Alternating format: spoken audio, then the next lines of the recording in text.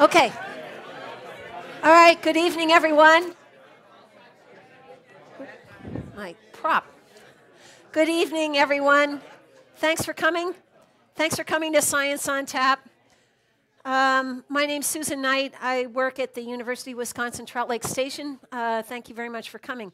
Science on Tap is an example of the Wisconsin idea, the idea that was conceived in 1905 that the boundaries of the university are the boundaries of the state. And our partners in Science on Tap are Kemp Natural Resources Station, Trout Lake Station, where I work, the Minocqua Public Library, the Lakeland Badger chapter of the Wisconsin Alumni Association, and of course our hosts here, the Minocqua Brewing Company. So thanks to all of them. And we are funded by a grant from the Brittingham Fund, so to the University of Wisconsin-Madison. So thanks to them as well. A reminder that there are 4 ways to watch. You can watch right here, like you all are doing tonight, which is great. We also have live streaming over at the Minocqua Public Library.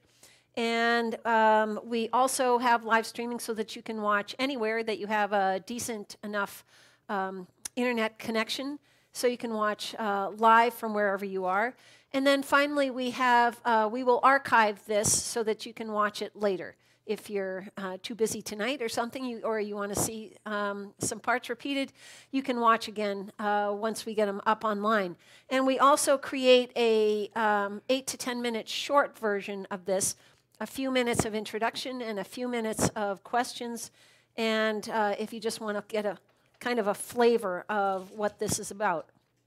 Okay, so speaking of recording, I have been instructed to instruct you that we have gotten word that our online patrons are having a very hard time hearing the questions.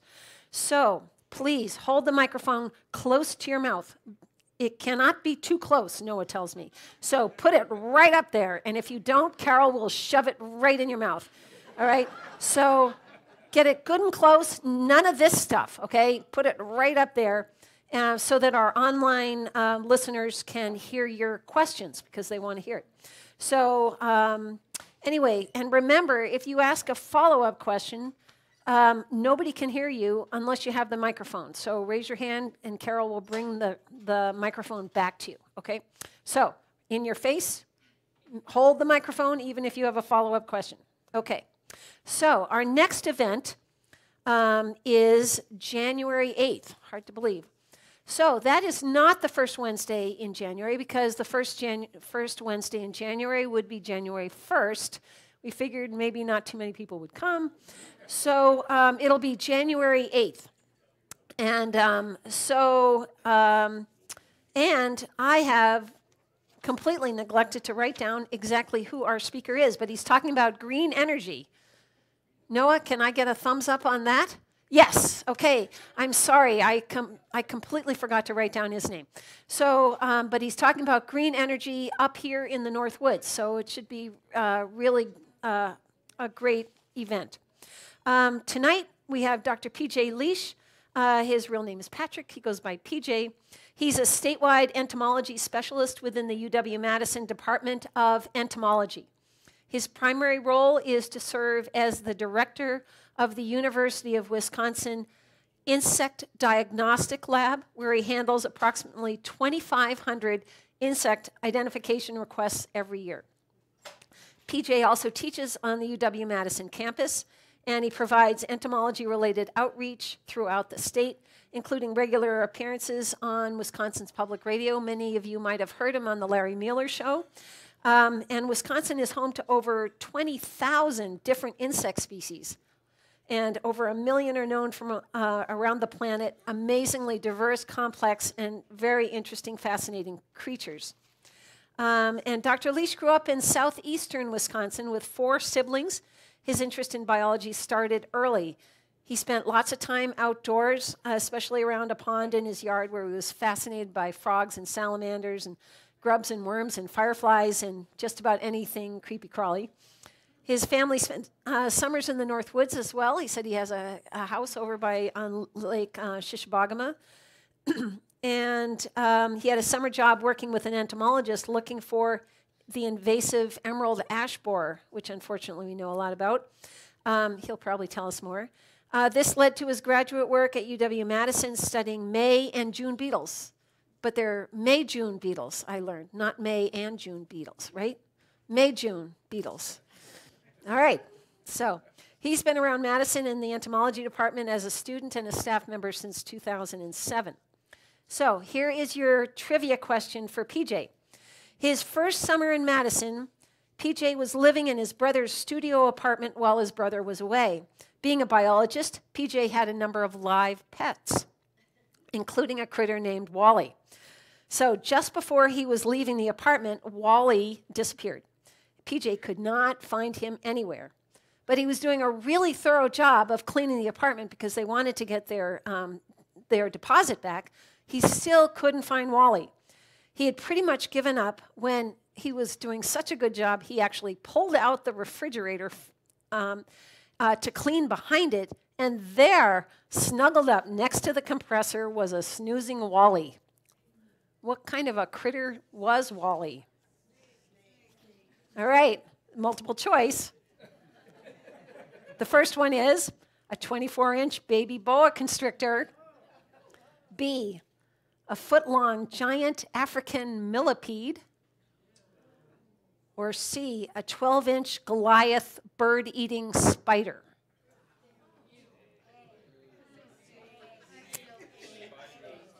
Spider, snake? It was? B. The millipede.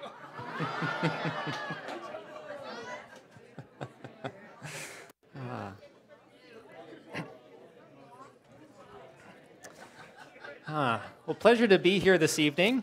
By the way, that was back in the day where you could just hop online and order foot-long millipedes off the internet. They've kind of cracked down on that these days, which if I had known about it, I probably would have stocked up and started a colony or something because Wally, I thought she was adorable. My wife doesn't care a whole lot about insects. She thought Wally was adorable. And we've been married about 6 years. So Wally was a wonderful pet. She lived for about, I had her almost 6 years or so before she passed away. So some arthropods, insects and relatives, can live a surprisingly long time. But that's what we're talking about tonight, insects and their relatives, which are creatures that the famous ant expert E.O. Wilson once called the tiny things that run the world. And once you start to learn about insects, it really makes sense. They're amazingly diverse. You can find them in pretty much every spot on the globe. We have insects on every continent. There's a fly native to Antarctica, for example. About the only spots you don't find insects would be out in the middle of the ocean and up at the North Pole where there's nothing but ice. But just about every other spot you look, from the tops of mountains to deep dark caves and places like that, you can find insects if you go looking. In terms of their diversity, if you were to make a list of animals on the planet, and we're really thorough, and you listed all the animals known to science, that list would be about 1.5 million species long. Now, there's many species we haven't discovered yet, so that list is going to get longer over time. But of the 1.5 million animal species we know of, over 1 million of them are insects. So about 70 or so % of the animals that we know of on the planet are insects. And so that's interesting to me. I bet if it were warmer outside, if we set up a booth at Torpy Park and asked folks to name 10 animals, I'm guessing we'd probably get very few insects on the list. We'd get dog, cat, fish, bird, things of that nature. But numerically speaking, about 7 or 8 of the animals on that list should be insects or other arthropods. So they are the overwhelming majority, and yet they're so small that they often go unnoticed. Furthermore, just to hit on insect biodiversity, one group of insects in particular is so diverse, these would be the beetles, a group we call the order Coleoptera. They are so diverse that numerically speaking, 1 out of every 4 animals on the planet is a type of beetle. So think about that. Think about the animals that we maybe notice on an everyday basis. Again, dog, cat, horse, cow, things like that. Numerically speaking, 1 out of every 4 animals we know of on the planet is a beetle of some kind. So that it's mind-boggling when you start thinking about their diversity. And not only are insects amazingly diverse, they do some really important things around the planet. And these are things that we perhaps take for granted. Driving up here after deer season, Saw quite a few deer on the side of the road. Something or someone's got to take care of those, and that often falls to insects. They are often nature's garbage men, if you will. They're behind the scenes recyclers, breaking down organic materials. That could be animal material, could be decaying plants and things like that, but they play a really important role breaking down those materials, returning nutrients to the soil in other areas. So that's one really important thing that they can do, although it often goes underappreciated. They're also very important predators and parasites. And when you start learning about predators and parasites that are insects, it's interesting and kind of cool to think of where the movie industry gets its inspiration for some of these sci-fi movies plots. And for example, there are a lot of insect parasites that we'd really refer to not as parasites, but as parasitoids. And splitting some fine hairs here, a good parasite doesn't kill its host, because if the host dies, the parasite might die too. But there are lots of insects that are parasitoids, and a parasitoid does kill its host. So imagine you're an aphid. If you know what aphids are, they're these little soft, squishy insects, feed on plants. Not that big, kind of plump, pear-shaped, maybe 1/8 of an inch long. And along comes a teeny tiny little wasp. And this wasp is so small that if you were to see it flying, you'd probably refer to it as a gnat. You wouldn't even recognize that it's a wasp. It has no interest in stinging you whatsoever. Her goal is to inject her eggs inside that aphid, and her eggs are going to hatch and consume that aphid from the inside, killing it in the process. So that's a parasitoid. Now the thing is, there's lots and lots of insect parasitoids. Then you can have what's called a hyperparasitoid. This is an insect that's probably even smaller that is so specialized, its role in life is to parasitize the parasitoid. And then you could have a hyperparasitoid and a hyperparasitoid, and it goes on and on. So it's like those wooden Russian dolls where you open them up and they're smaller and smaller inside. So even though a moment ago I said the beetles were the biggest, most diverse group of insects that we know of, there's another group, the order Hymenoptera. These are very common. They're the ants and the bees and wasps and sawflies. Entomologists estimate that that group is probably actually bigger and more diverse than the beetles. It's just we haven't discovered the bulk of the species in that group. Taped to my office door in Madison, I've got a picture of one of the smallest wasps known to science, and superimposed next to it are creatures from high school biology class, an amoeba and a paramecium. And if you remember those creatures, about the only thing I remember is they're single-celled organisms. And yet this wasp is the same size. It's a multicellular creature. It's got legs, it's got wings, it's got a brain, it's got a heart. I mean, it's amazing what insects can do. So they've diversified. And again, we know of over 1 million, but there's probably 3, 4, 5 million more out there yet to be discovered. So there's new things we can find all the time. So as I said, they're important predators and parasites. They're also really important pollinators. If all the insect pollinators disappeared, if we snapped our fingers and they disappeared, the grocery store would be a very different place. The produce section would essentially be gone. It turns out that about 3/4 of all the plant crop species on the planet use insects as pollinators. And so these are the apples. We just had Thanksgiving, so the cranberries, the squash and pumpkins and things like that require insect pollinators. A lot of the things that we think about at the grocery store. But some of the things we might not think about right away, and these probably affect just about everyone in here. 2 foods that require insects, or insects are involved with their production: chocolate and coffee. Coffee plants are pollinated by bees and other insects. And then how many of you have bumped into no-see-ums? No hands? So probably not a whole lot of fans in here of no-see-ums. There's a relative of no-see-ums that pollinates the cacao plant that we get chocolate from. So if you could snap your fingers and the family of no-see-ums disappeared, we'd run out of chocolate. And if the world runs out of chocolate and coffee, probably going to have a lot of grumpy people around, including myself. So insects can be important pollinators. They also, very importantly, serve as the base of food webs. And this is another thing that we kind of intuitively know, but it goes underappreciated, I feel.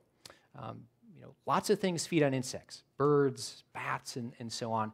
And so the majority of vertebrates on the planet either directly feed on insects as their prey, or they're indirectly. They may be eating something a little bit smaller than themselves that itself had fed on insects. So again, if all the insects were to disappear, life as we know it would just start collapsing because all the bigger things that eat insects and the bigger things that eat those, they're not going to have food. So they play a really important role in the ecosystem as a base of food webs.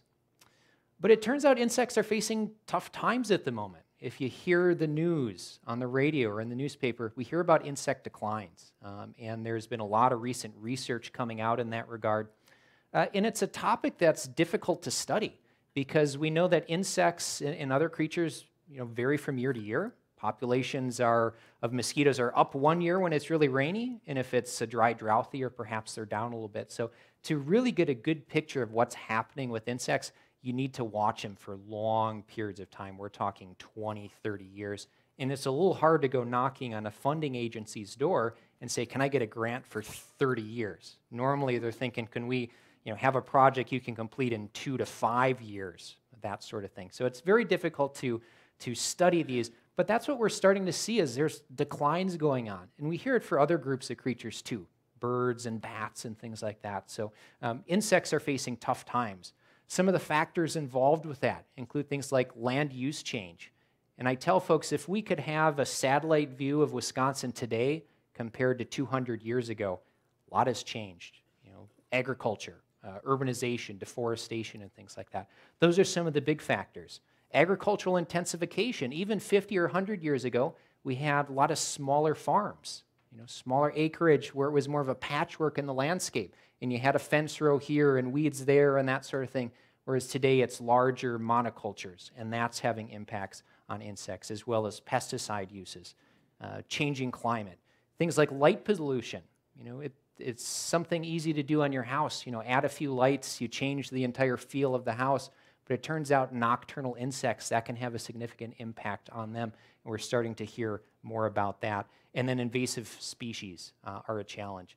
At the Insect Diagnostic Lab at UW-Madison, it's a little bit alarming having my viewpoint because in a given year on average, I see 2 to 3 new non-native insects show up in the state every year. So that's in the span of a decade. That's 20 or 30 new invasive species.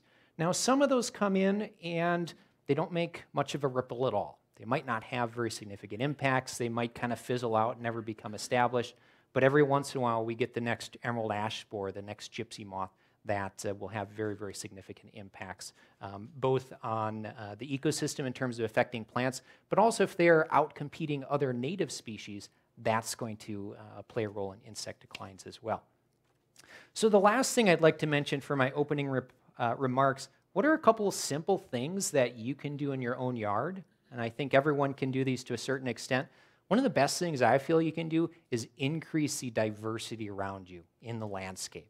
Put out a diversity of plants. A lot of insects are picky eaters. They may go to one type of plant or one type of plant genus or a plant family. So the more diversity we have in terms of the plants around us, we're going to be providing habitat for more of those insects, and that's a relatively easy thing to do. And if you really want to help out the pollinators, have plants with flowers on them. That way we're providing nectar and pollen to those creatures. And I like to go with native plants. Reason for that is our native insects are well adapted for those. Sometimes you go to a greenhouse and they've got these great flashy new flowers that might have been bred specifically to catch our attention, be visually appealing. Some of those flowers can actually have very little pollen or nectar. So we think we're helping out insects, but we're not providing them a whole lot of food. Some other things we can do, reducing or eliminating pesticide use in our yards. Or if you're going to use a pesticide, make sure to have a really good reason for it. And then lastly, I mentioned this a moment ago, but light pollution can affect insects. We know there's an awful lot of insects active at night. Some of them specifically like to come to lights at night, and we still don't fully understand why. But if we have those lights on all night and they're hanging out by the light instead of mating and laying eggs and perpetuating their species, that's going to have some significant impacts on them. And there's also certain insects that don't necessarily like to come to light, but they like it to be really dark for them to be able to do their thing. And so if there's lights on all night and they're not doing what they're supposed to be doing, that's going to have some impacts on them at all. So those are my 3 things that I think we can all try to do in our yards to help out insects. Okay, let's get some questions going. Remember, right in your face.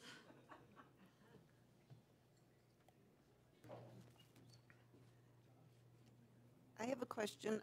I have a question about, can you hear me? Yes. About fungus gnats. About fungus gnats Yes. in the house. Is there any way to get rid of them permanently? So the question is about fungus gnats indoors. And if you're not familiar with fungus gnats are these teeny tiny little dark colored flies. They don't hurt people at all. They're just kind of a nuisance. And indoors, in the vast majority of cases, they're associated with indoor plants. So do you have any indoor plants in this case? I have a Meyer lemon tree, and I think that's how I brought them in, because I had it outside and brought it in. And Okay. then Okay, so the story with fungus gnats is the juvenile stage, the larvae like to live in damp organic material. They basically feed on stuff like rotting leaves, soil that is rich with organic materials and things like that. So if I wanted to go find fungus gnats outside, I'd go to a compost pile, a rotting log, or something like that. So indoors, what that might suggest to me is perhaps the soil is a little bit on the damp side for the particular plant. If that happens, and we've got damp conditions and decaying leaves and stuff like that, that may be food for them. So one option, if the plant can tolerate it, is watering less frequently and kind of drying that soil out more. That can be really helpful in that regard. I have had some indoor plants in my office on campus where that's all I did is over the course of about a month and a half was water less frequently, and that creates conditions that are really inhospitable for the larvae to survive. So that's one option. It's completely chemical-free way to deal with them. Another option, if you go to the hardware store or garden center, you can buy what are called sticky card traps or glue card traps, and they look like a yellow index card, usually come with some stakes, and you can put those in the pot. The adult flies are attracted to the color to a certain extent, so they bump into it, they get stuck in the glue that's on there. That may be a way to kind of siphon some of them off the population. That alone probably won't wipe them out, but often between drying down the plant and also using the sticky cards, that can be very, very helpful. Okay, I've been trying pretty much all those things. Okay. And the lemon tree is down to like about 3 leaves. Okay. Again. Oh gosh. Okay. And are they eating the roots? I don't think of them as really being plant feeders. If you dig into the literature on greenhouse plants, if you had very high populations of them, they might nibble just a little bit. Otherwise, I think of them as more being scavengers that are just feeding on organic material in the soil. So I don't think they would necessarily be causing harm to the plant roots itself. Okay. One other option along those lines. So there's actually an organic type product. So if you have heard of BT, BT is Bacillus thuringiensis. It's a bacteria that happens to have insecticidal properties. There are different types of BT. So if you go to the hardware store, you can usually find BTK, Bacillus thuringiensis kerstachii. That's a strain of BT that only kills caterpillars. So that wouldn't work in this case. But if you go online, you can find some products that contain BTI, Bacillus thuringiensis israelensis, and that one works against the larvae of flies. And so it's more of a natural type product because it's this bacteria. There's a product out there called Gnatrol, Gnatrol. I would maybe do some Google searching for that. That is something that greenhouse owners, for example, will use, apply it to the soil to help control fungus gnats if they have really significant issues with them. I try to have a diverse population of plants. What plants can I grow or insects I can introduce that will kill mosquitoes? Mosquitoes. Oh, good question. And that's a common question I get. What plant can I put in my yard to make all the mosquitoes and make all the flies and make everything else go away? And to be honest, I don't know of any plants that you can just put in. Often when I see articles, it's things like lavender plants and mint plants, things that we think of having a scent associated with them, but I just haven't seen any research to back up that you put in plant A or B and it gets rid of the mosquitoes. There's a hint of truth to it, in that some of those plants, if you were to grind up the leaves and extract the essential oils, those may have some degree of repellency towards mosquitoes or other insects, usually fairly short-lived, but again, just plopping the plants in the ground doesn't really do anything to help repel or kill mosquitoes.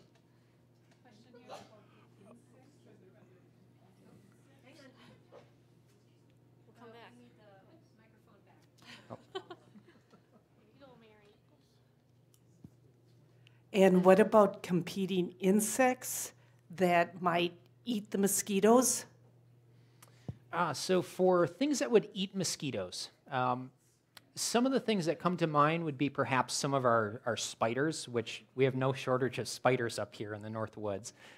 Otherwise, because you have to understand the life cycle of mosquitoes, the larvae are developing in bodies of water. So then we're thinking more along the lines of aquatic insects that might be predators and feeding on those. And those are going to be difficult to change the populations of. It's not like we can drive to a store and order a batch of dragonfly larvae to add. So that's kind of difficult to do. There are, of course, plenty of predatory insects out there. Some of these you can purchase. There's various lady beetles and lacewings and things like that. But in general, I think of those as being much better predators of insects that have limited mobility on plants, like aphids and things like that. So off the top of my head, I don't know of any insects you can just purchase online that you can release that are going to go out and wipe out all the insects in your yard, unfortunately. Susan mentioned earlier about the emerald ash borer. Is there any cure in sight for that? Yeah, so great question. In emerald ash borer, as you heard, I got involved with it early on. That was kind of my gateway bug, if you will. That got me into entomology. That was back in about 2005 or 6. So it's going on 15 years that I've worked with that insect or one way or another. In terms of what's in store for the state, and it's interesting because up here in the North Woods, we still have about 20 counties that haven't detected it yet. So southeastern Wisconsin, if you drive through Milwaukee, there's dead ash trees left and right. It's bad down there. Unfortunately, over time, that insect is going to continue to spread its way around the state. If you look at the map on the DATCAP or Department of Ag website, it's about a quarter of the municipalities in the state have seen emerald ash borer yet, meaning 3/4 of the state in that regard have not seen this insect.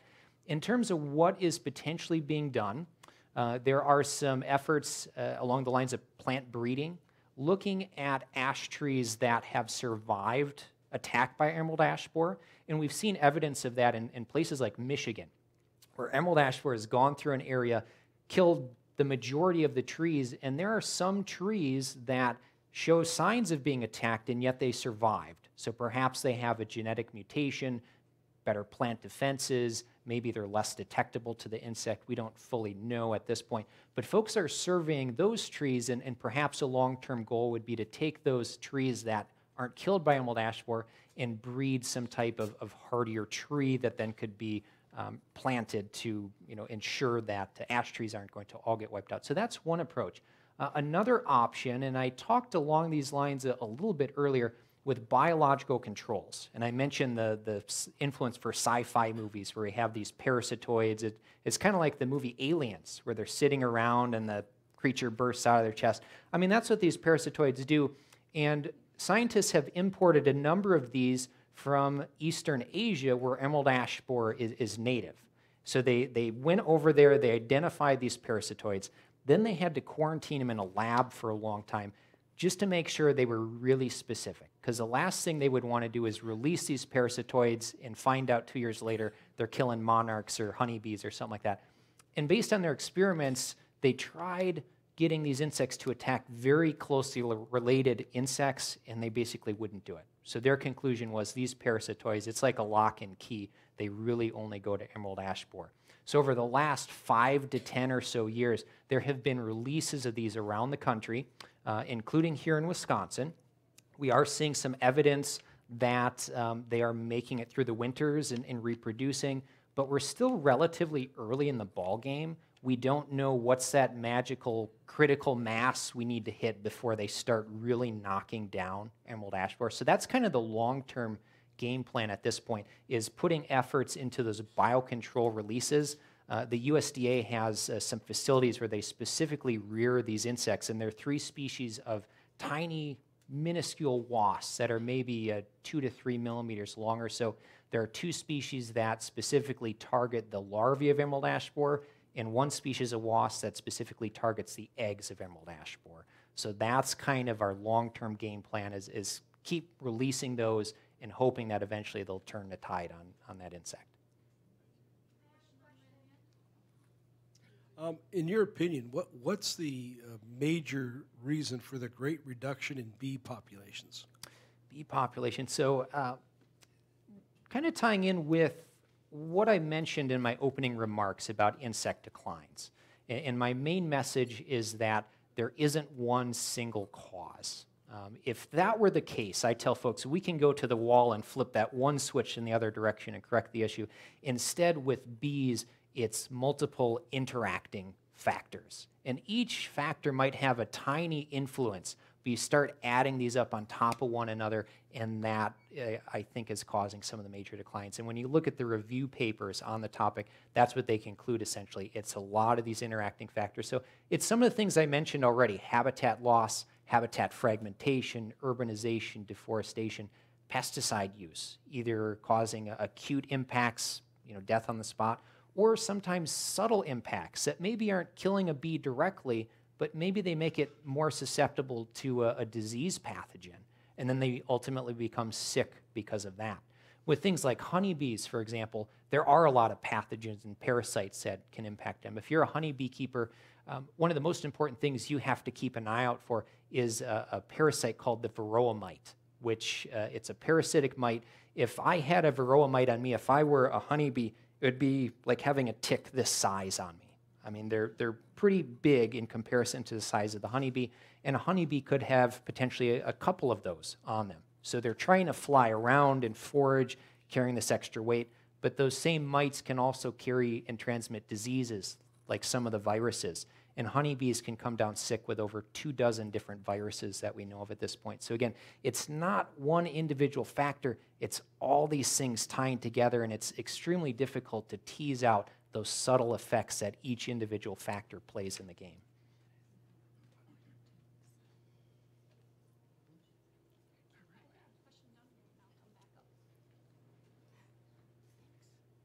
Thank you. Okay. So I have a question about tent caterpillars. Can you describe their behaviors and also where they are most dense, and a little bit about their life cycle, why we see them some years and why we don't see them for several years, etc. Thank you. Sure. So I think in this case, you're probably referring to the forest tent caterpillars, the ones we get the big outbreaks of in this part of the state. And you can find them statewide. They feed on a very wide range of hardwood trees. Some of their favorites include things like aspens, alders, but they'll feed on a number of different things. But I feel we see more of them up in this part of the state because we have a lot more wooded area. In terms of why you see them some years and some years you don't, we do know they can go through some long-term cycles, and there's a lot of things involved with that. It can be partly weather conditions. If it's really too rainy, they can come down sick with diseases, for example. If the conditions are just right, their numbers are probably going to creep up. There's also a lot of predators and parasites, for example, that maybe the tent caterpillars start building up their population over a couple years. Well, in the meantime, the good guys are slowly creeping up their numbers as well. And once they catch up, all of a sudden their numbers crash off, and then we have it relatively low for several years.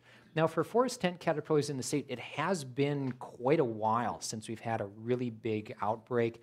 Historically, it's often something we'd see about once a decade or so, where it might get the huge numbers where they're coating highways and roads get slippery and things like that. So in that regard, are we potentially overdue? Hard to tell. But again, if the conditions, weather and parasites and predators are doing their part to keep them in check, their numbers could also potentially stay low for a while. So sometimes there's a little bit of an unknown in terms of when exactly will they pop up again next. The last few years in the area, you see these small signs about mosquito treatment, either our yards being treated or this is a service that's available. And I don't know if the average consumer is thinking, oh, it only kills mosquitoes. Are you aware of what toxins are used and how much training the people are getting, and is this stuff bad in the lakes, streams, and so forth? Right. Yeah, so it's interesting. Over dinner, we were chatting about some of the mosquito treatments. Often the mosquito treatments, the chemicals that are used belong to a group we call the synthetic pyrethroids. The natural version, which we call the pyrethrins, is an extract from certain types of chrysanthemums. The natural extract tends to break down extremely rapidly in sunlight and UV light, things like that. So chemists kind of tweaked the molecules, made them more photostable so they might last a week or two, potentially longer. Depends on the individual active ingredient, the chemical in that product, how the product is formulated, and so on. The thing is about the pyrethroids, they're very broad spectrum in terms of what they can potentially kill. If you go to the hardware store and look at the wall of wasp sprays and stuff like that, the things available to homeowners, probably 90-ish% of those are going to be these pyrethroid insecticides. We can use them outdoors, we can use them indoors for various uses, so they can control a very wide range of insect pests. What I haven't seen is a whole lot of research in terms of what other potential side effects of these mosquito treatments. And I have some concerns with them when I think about it. If they can kill all these other insects that are pests, what impacts are they having on, bees and other things in our yard? Some research I have seen in our Department of Entomology at UW-Madison, we have a world expert on monarch butterflies, Karen Oberhauser. She has done some work with some of these mosquito-type treatments with monarch caterpillars and found some impacts there. So I would love to have a team of students look at something like that, do a simulated mosquito treatment, and then a day or 3 or 5 or 7 days later, put out some beneficial insects on those treated plants and see what happens to them, because I've got a bad feeling that those products may be having negative impacts on those. So when I look at the bigger picture, especially up here in the North Woods, we've got an awful lot of water around. We're going to have mosquitoes up here. Is treating your one yard really going to stop them entirely? And on a short-term basis, it might, but if you're having your yard sprayed every other week, twice a month, something like that, what are the side effects? And I just haven't seen research, showing one way or another what those side effects are. First, a comment for the lady with the Meyer lemon tree. A non-chemical way to deal a little bit, at least, with indoor bugs is to get a couple of carnivorous plants as buddies. Some of the florists in the area have used that as a means of controlling it. My question is, what are your thoughts or opinions about the use of mycelial honey to treat colony collapse for honeybees?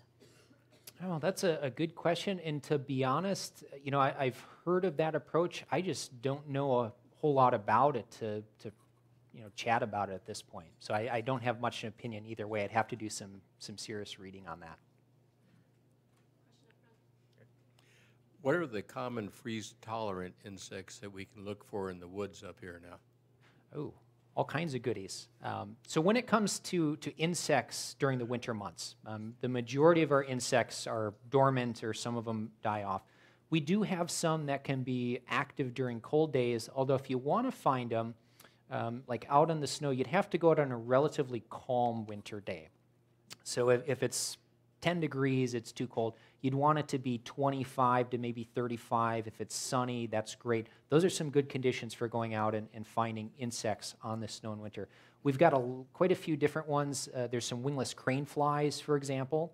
We have some creatures called winter scorpion flies, which are bizarre, quirky creatures that you can find on snow surface. There are certain types of spiders, for example. I was up in the North Woods last year, and New Year's Eve we were skiing around in a marshy area, and there were just these spiders very lethargically walking across the snow. There are types of springtails, which we commonly call snow fleas. They look like little jumping flakes of pepper. Those can be very common as well. If it's just above freezing, there are some of the brown lacewings that I've bumped into during the winter months. So again, if it's just warm enough, right around freezing or just above that, especially if you have maybe a little bit of open water from a stream or something like that, you'd be surprised at how many different things you can find out in active. We have traps around our goat fence, and they're for flies. They kill the flies, but not only the flies, but other beetles like rove beetles and other insects that will kill the flies. And the rove beetles and other insects that will kill the flies are dying. So I want to. So can you say to me, like, what kind of traps we could use or predators we can use to kill the flies instead of just other insects? Sure. So I guess part of me would be curious to see what type of traps you have set up. If you are trapping, for example, are these flies that are biting the goats? Yes. Okay. So along those lines, I mean, then I'm starting to think of things like stable flies and some of the horse and deer flies. If you have a trap that functions essentially like a flight intercept trap, so they fly into it and maybe fall into a bucket, is that what's going on in this case? No, we put like a little stinky bag in there or maybe some fish guts. And they'll actually like walk on one of the doors of the trap, and they're very attracted to it. They want it. Okay. And then they think, oh, I'm gonna eat this like fish guts or something, you know. And then they like fall into the trap and then they die. Okay, gotcha, thanks. That helps out quite a bit. So I think in that case, what may be going on is the rove beetles, and you kind of mentioned this as well, some of those species that may be predators and once in a while, they may just be going to the dead fish guts and things like that because they'll scavenge on those types of materials as well. There's a lot of rove beetles that will go to dead animals and roadkill and stuff like that. So I would wonder if you changed trap types, and a lot of biting flies tend to be attracted to dark-colored moving objects. So there are some fly traps where it's basically looks like a big beach ball that's black, and they cover it with really sticky material. And if that's swinging around, the fly may think, hey, that's a goat, I'm going to fly to that and get stuck on it. So that's one thing that you could try, and because you won't have the fish guts in the trap, I suspect it would be less attractive to the rove beetles and other potential beneficial predatory insects. So that's something that you could try.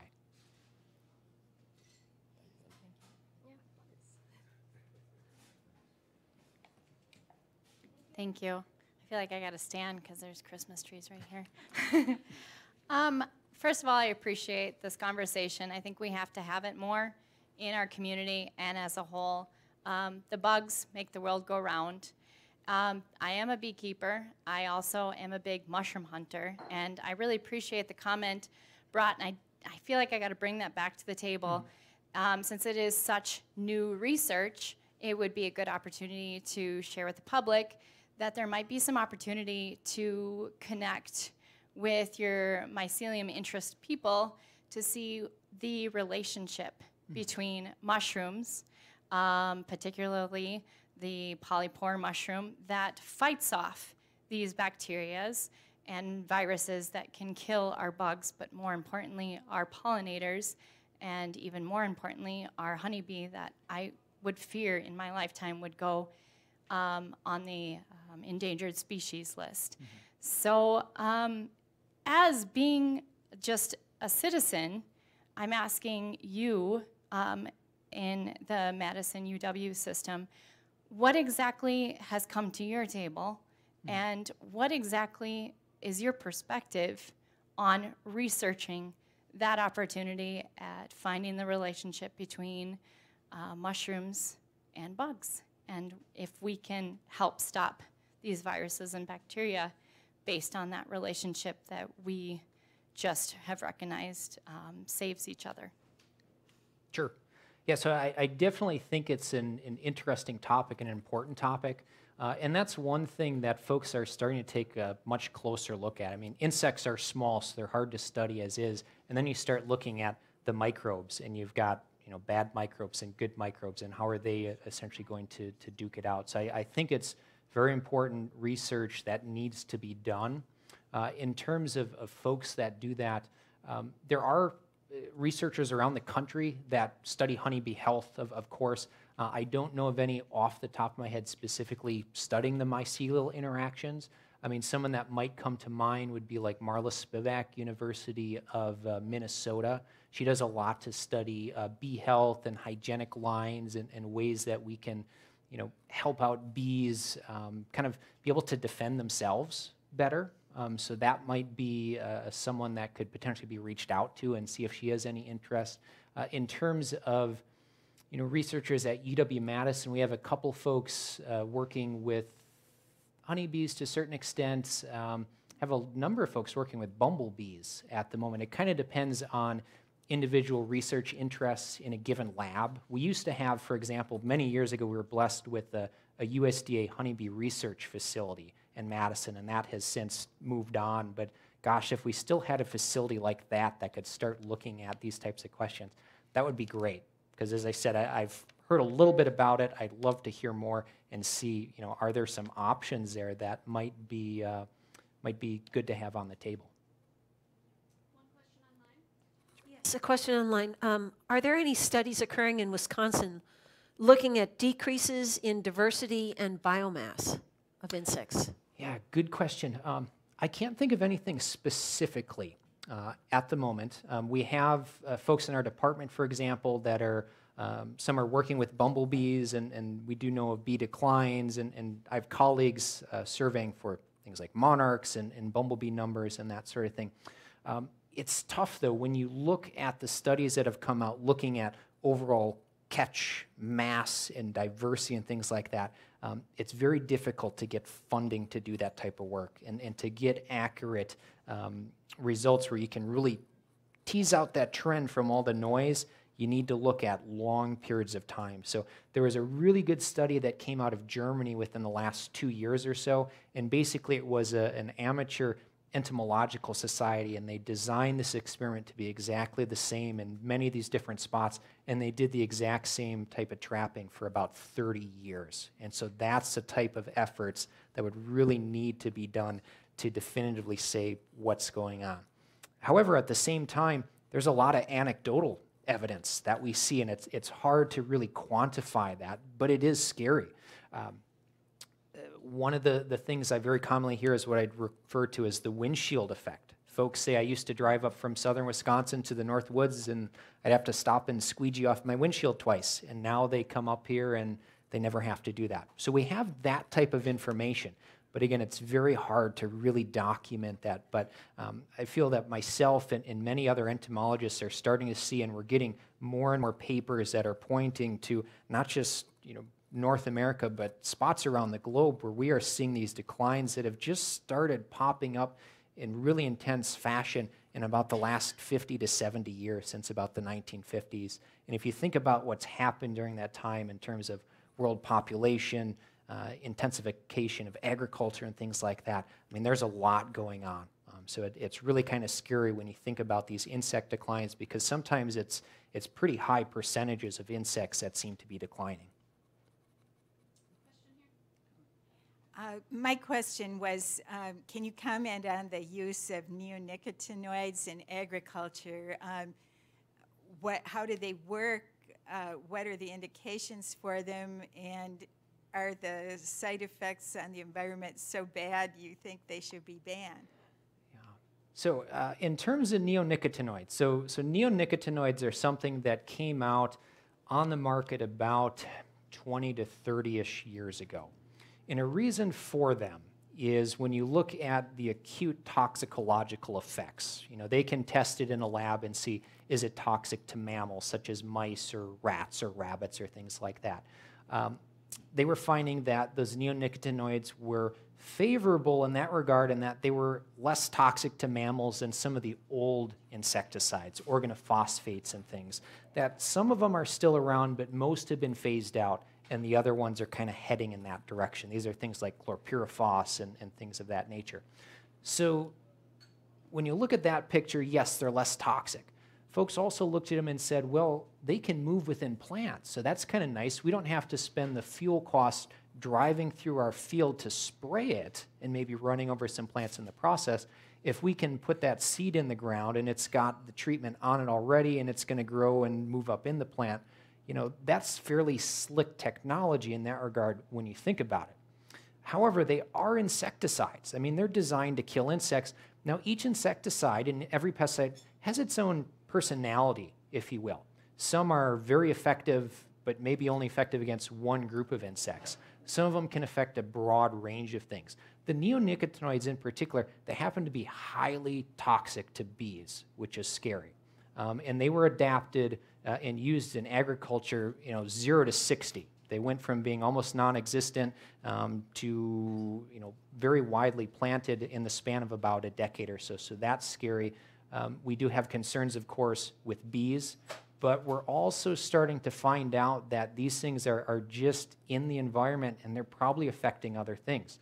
I recently read an article, I believe it was from the National Geographic website, that looked at some of these neonicotinoid treatments on birds, migrating songbirds. And they were finding that if birds were migrating through an area in spring, where farmers were using these seed treatment types and some of the dust drifts off and the birds get real-world contact, it was having impacts on the birds. Wasn't causing them to drop dead, but maybe they're not eating as much, and that's going to slow down their migration route. So the more studies that are done, we're starting to find more and more about these side effects on what they're doing to insects, what they're doing to other organisms, be it birds or fish or things like that. So there's a lot of bad news coming out about that neonicotinoid group.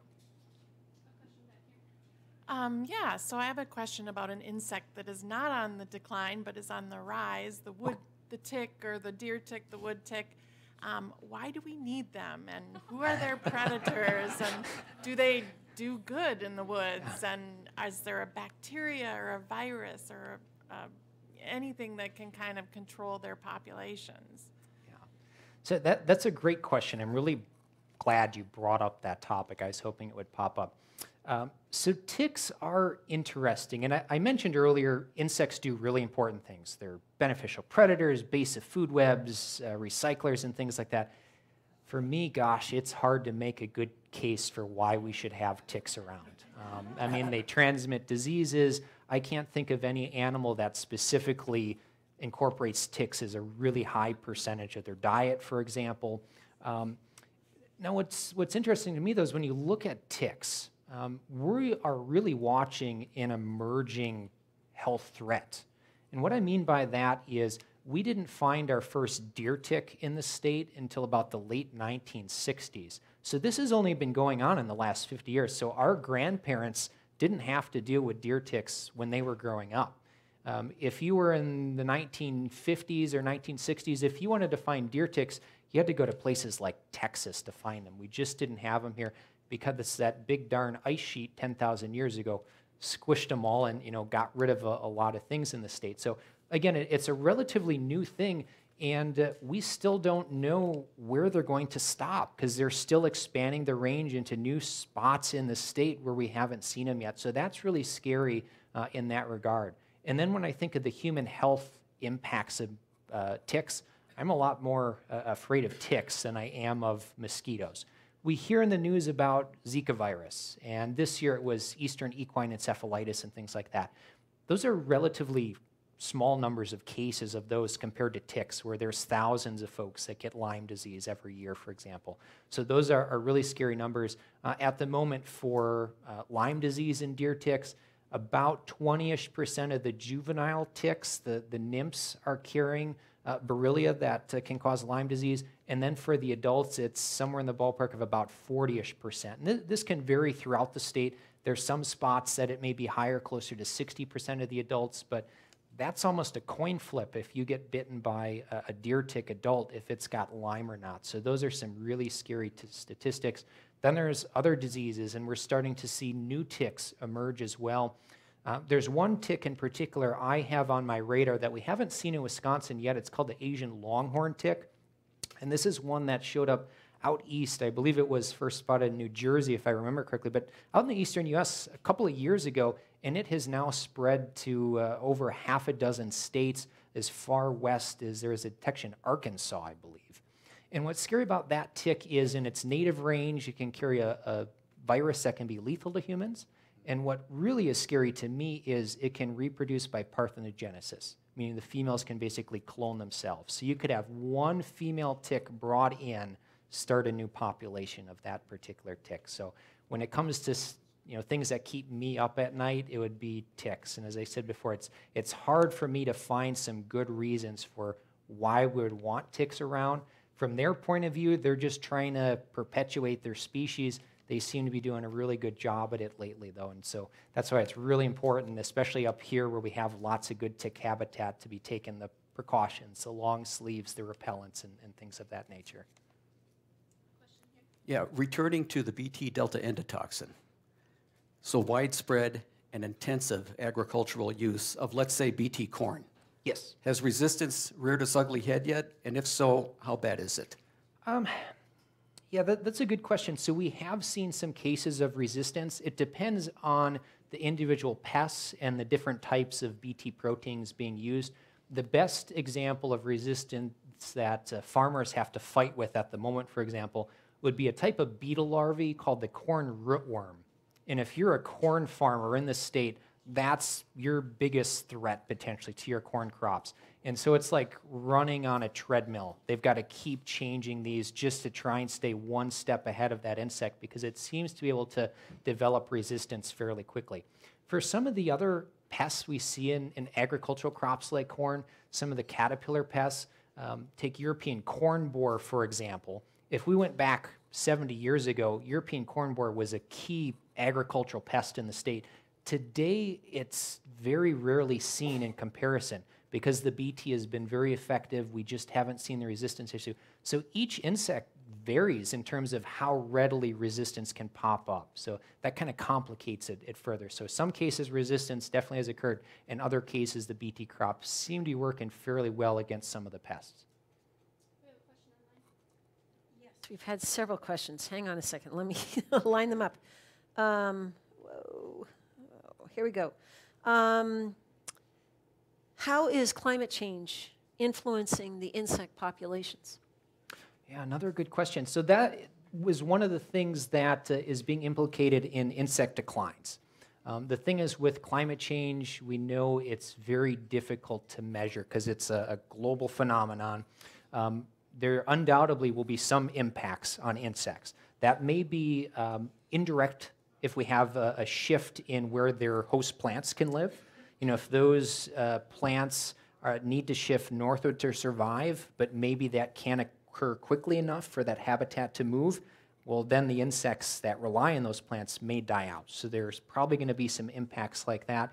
If you went to a place like the tropics, where biodiversity is at its highest on the planet, you can have an amazing breadth of diversity in a small area, especially if there's mountains involved, because your habitat at one elevation could be very, very different than even 100 or 200 meters up the slope. So if temperatures are changing, you know, you're forcing those insects and plants and other creatures to try and perhaps creep higher up on the mountain. Well, if you're at the top, you've got nowhere to go.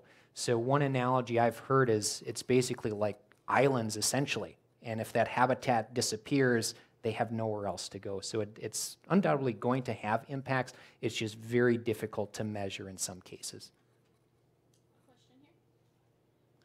Yeah, I have a couple of small gardens and I grow potatoes, and I've stopped trying to control the Colorado potato beetle. And what I do is I play a game of hide and seek. I move my potato plants around, and a couple of years later, the Colorado potato beetles find them.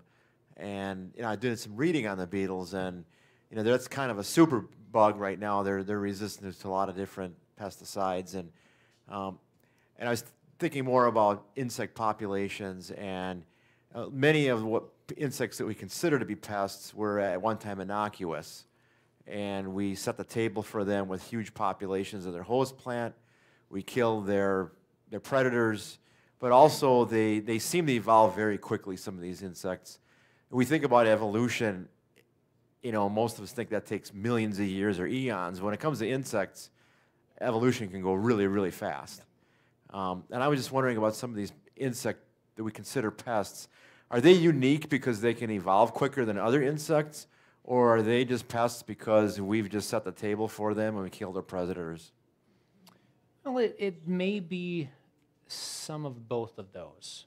In some cases, you might have an insect that feeds on some type of native plant, and then all of a sudden humans start planting a crop closely related to it, and they jump onto that crop and they say, hey, this is even tastier than the wild stuff we were feeding on. So that is essentially what had happened to a certain extent with like Colorado potato beetle.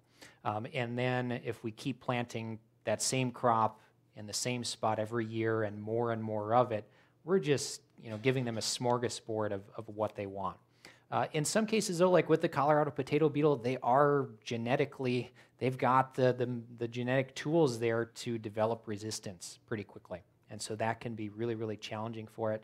But there's a lot of insects that, that can happen for, where if the conditions are just right, we give them exactly what they want, they can go from being a minor, insignificant pest to all of a sudden being a major insect pest for us. Yeah. What do you think about tubes that you can put around your yard to kill ticks? They fill them with cotton that is soaked with permethrin, and the rodents line their nests with them, and they kill the nymphs. Yes. Tick tubes. Yep, yeah, so they're called tick tubes, and I think there's another brand name on the market as well, and as he said, they're basically a cardboard tube about this big inside of some cotton balls treated with permethrin, and the thought with that approach is rather than going out and spraying a broad spectrum insecticide to a larger area, let's get the rodents to come in, use the nesting material, and they're going to brush up against it, and if ticks are contacting them, we'll kill the ticks on the animal. So it's a route to get more directly at the ticks on the host. There's been some research that has come out in the last year, so it's not going to completely take ticks out of your yard, but that's an option that folks can do, especially if you are in like somewhere up here in the North Woods and you have a yard with a lot of ticks. I, of course, in a case like that would be using personal protection, the repellents, the long sleeves, and that sort of thing. But putting out those tick tubes may be a supplemental way to help in your yard. And again, it's going to minimize overall insecticide use. Still on ticks. Yes. Are they found all over the world? And the spray that you can use on your shoes and like lower pant legs, do you think that's effective? Yes. So first of all, ticks, where are they found? You can find ticks pretty much around the planet. Actually, if you want to go to the hot spot of tick biodiversity, you'd probably want to go to Africa. They've got very, very specialized tick species. We actually have a researcher on campus at UW-Madison that had done some field work there. He came back, found out he had a tick up his nose, and it was a new species known to science. It turns out it was a tick that its habit was to go after primates and get to spots where it couldn't easily be removed. So if you want tick biodiversity hotspot, go to Africa. They've got some really cool looking species. There's a tick, I believe it's on rhinoceros, that has got some cool patterns on it. So they've got a lot more species than we do here. In terms of the clothing treatment, that is a very, very effective way. And that's something that if I were going to be spending a lot of time outdoors, be something I would consider. The product contains permethrin. It's the same product we just talked about with the tick tubes. Permethrin itself is occasionally used in veterinary medicine, sometimes in human medicine for scabies and some of the head louse shampoos. So it's generally fairly safe for humans.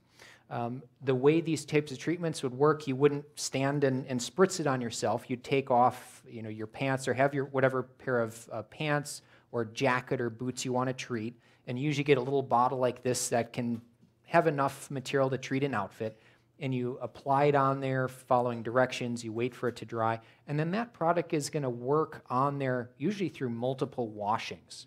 And it can do a couple of things. The first thing is that it does have insecticidal properties. So if the ticks contact it long enough, it will actually kill them outright. The other thing is it can have repellent properties because it irritates the ticks when they touch it. So some research has looked at those permethrin treatments, found out that they can be very, very effective in terms of preventing tick encounters. Yeah. question. Other than footlong millipedes, what is your favorite arthropod? Ooh, favorite arthropod. Okay. My favorite arthropod would probably be an insect. It's one that personally I have gone out looking for. I have never seen it myself in the wild. These are creatures called ice crawlers. And despite, Lambeau Field is supposedly the frozen tundra, we don't have ice crawlers in Wisconsin. If you want to find ice crawlers, you have to go out to the western U.S., up in the mountains, in the Sierra Nevada, in Washington State, up in Canada, Alaska, Siberia, Japan, places like that. You need mountains, you need permanent snowfields and glaciers and lava tubes. That's where these ice crawler insects live.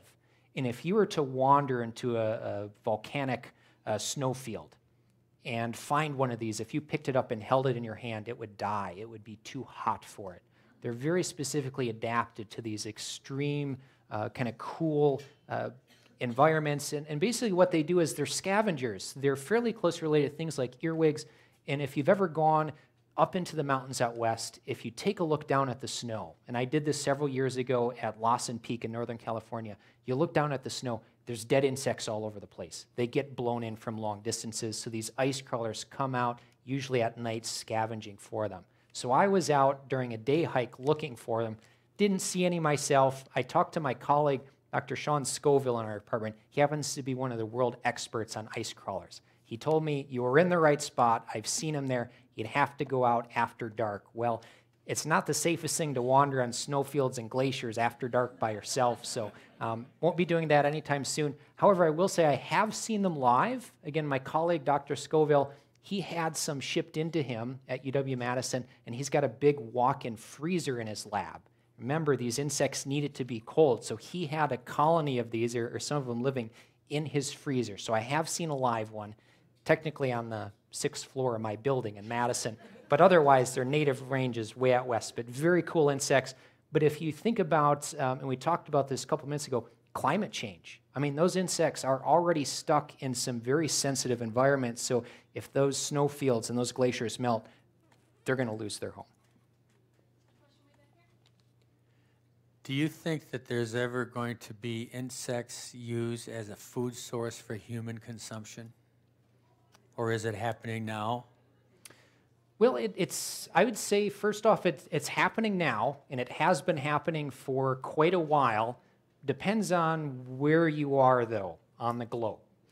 Some parts of the planet and in certain cultures, insects have for a long time been part of their local food source. You go to parts of Africa, for example, or parts of Southeast Asia, and people have for long times been consuming insects as a regular part of their diet. Insects don't really come with a nutrition label, but if they did, pretty high in protein, some good fats, some fiber, and things like that. They're really pretty nutritious. They're also, on a pound-for-pound basis, in terms of the resources needed to raise them, often you can raise them a lot more efficiently than a pound of chicken or a pound of pork or a pound of beef, for example. So in the U.S., we haven't ever been that keen on eating insects, but there has been a movement, I've noticed, especially the last 5-10 years, to kind of increase awareness of edible mealworms and edible crickets. You do see this starting to pop up more in everyday life. There are some of the Major League Baseball stadiums that have fried crickets, and usually they're seasoned with spices or garlic, things like that. So it's starting to catch on to a certain extent. When I look at the direction society is going as a whole, we hear about these days the Impossible Burgers and things along those lines. And folks are receiving those fairly well. And so in my mind, insects are another protein source. I would certainly eat insects. I've tried them. Many of them can be quite good. And what's a little ironic, and I like to remind folks of this when I do my, at various points throughout the year, kind of an Insects 101 lecture that I take around the state for various Master Gardener groups. And when I talk about arthropods in general, and arthropods are insects and spiders, centipedes and millipedes, and related creatures, we're not very keen here on eating insects, but if we go to a restaurant, we pay a lot of money to eat shrimp, crabs, and lobsters. Those are also arthropods. The difference is that about 400-ish million years ago, those crustaceans stayed in the ocean, and the shrimp and lobsters and stuff stayed there. the ancestor of insects came on land and diversified like crazy. Otherwise, they're very, very closely related in my mind. So it is a little bit ironic that we pay a lot of money for lobster, but we won't even think about eating insects because they're pretty close. Do you have another question? Okay. Any other?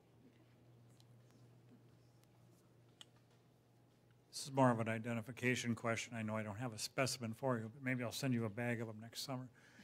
Up on Lake Superior, midsummer, July and August, you sometimes have these fairly large horsefly-like insects that will land on you, sometimes by the hundreds. And some people call them fish flies. Some people say they're stable flies that strong south winds have brought up, and they hit the cold air and then descend down to the lake shore. Just wondering if you know what they are, if you've experienced them. Yeah. They can bite, but sometimes they're sluggish.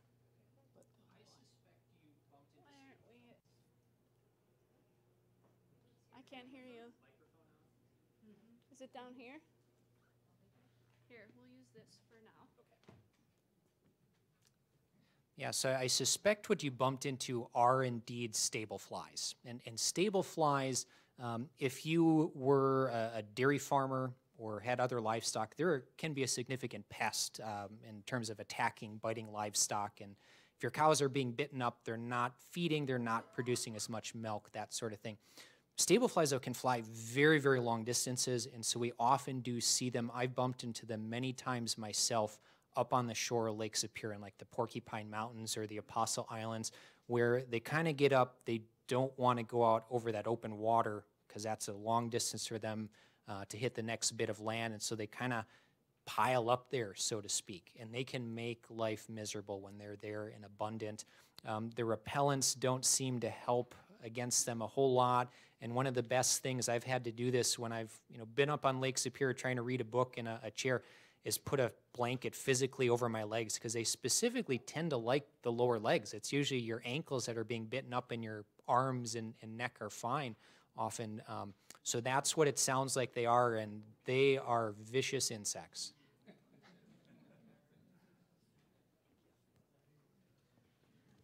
I look around the corner. I've been composting for about 15 years since I've moved here. What kind of insects am I enjoying in my compost pile?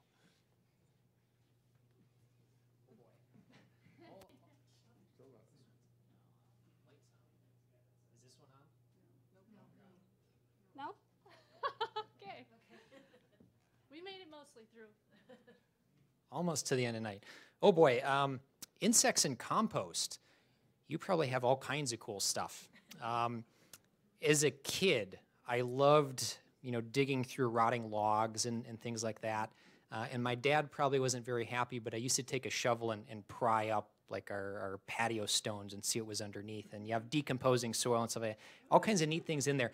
You are going to have a lot of the kind of recyclers, if you will, things that are feeding on decomposing organic plant matter and things like that, starting to break it down. You're going to have a lot of fly larvae, beetle larvae, including some of our larger beetles in the state. Some of the stag beetles can occur in conditions like that, especially if you have some larger decaying woody type material in there.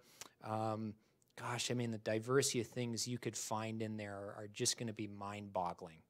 Dozens of different families. If you had a big, rich, robust compost pile, probably over 100 species if you sat there and started looking. And that would be just the insects, and then you have, those are the insects feeding on the compost. Then you're going to have the predators that come in to feed on those insects. So you add another layer to the game, and then you're going to have the parasites of those and so on. So a lot of cool stuff you could find in a case like that. Okay,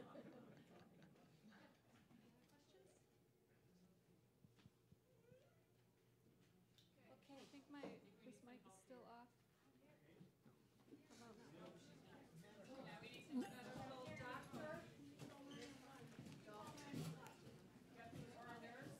I think we'll end things now. Thank you, everybody, for coming.